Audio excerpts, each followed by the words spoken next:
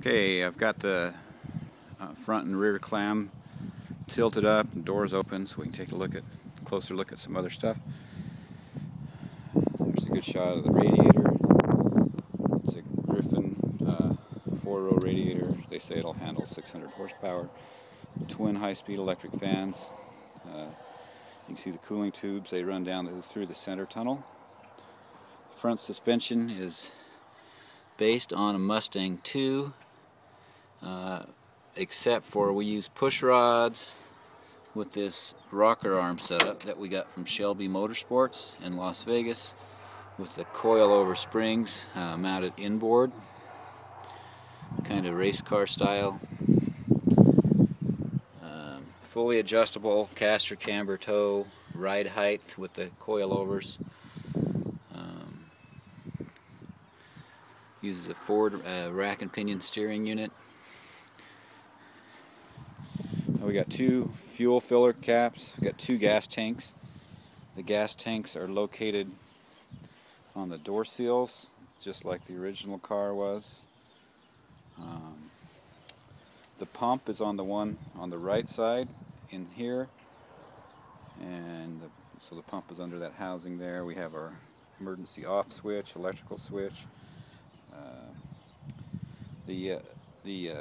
You can switch with that valve at the bottom there, that ball valve. You can switch either to run off just the right side tank or to run off of both. So that there's a half-inch tube that runs between the two tanks that equalizes the tanks, so you can run off of both. They are approximately 11-gallon tanks. Engine is basically a bone stock Cadillac Northstar, with the exception of the headers, which we fabricated, and also the fuel injection system is not stock. It is a Holley HP EFI system. It's fully tunable, programmable. The headers, one feature on the headers is the flange on them is for a T3, T4 turbo. My original intention was to go ahead and put twin turbos on it after I learned how to drive it with 300 horsepower, which is what it makes now. Twin turbos, you can, or any turbo, you could jack it up to around 500.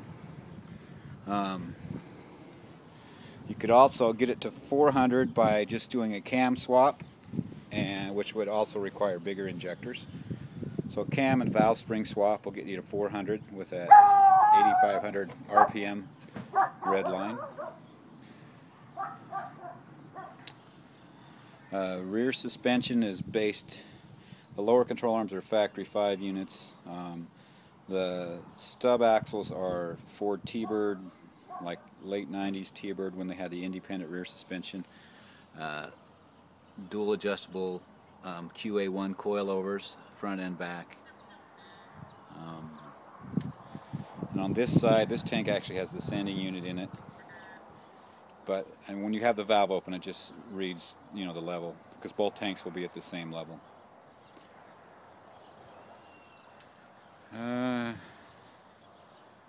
Don't know what else to show you.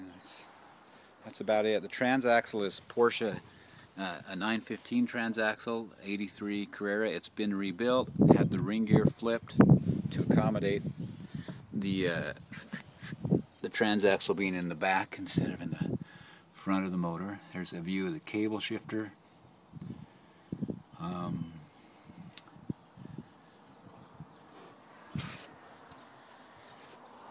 Yeah, I guess that's about it. There's a video of the car running at Miller Motorsports track, an in-car video. You can hear what the car sounds like. And it was when I first got the car. It's not a real fast run. It's just a kind of a shakedown run. But that's the only video I have of it running on the track. So that one's posted on my YouTube channel also. So this is for sale. I'm asking $35,000. We'll look at trades. I'm a car guy. I'm interested in all kinds of classics, hot rods, that kind of stuff. Sports cars.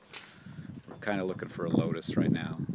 So that would be my ultimate trade. If someone could trade me a nice Elise for it, that would be cool. I'm getting rid of it because I hardly ever drive it. It's only got 900 miles on it in 6-7 years. I'm looking for something I could drive. I don't dare drive it to the Walmart, someone will run into it or something. I have way too much time and effort into it to let somebody ruin it for me. So looking for something more of a kind of a daily driver anyway. So anyway,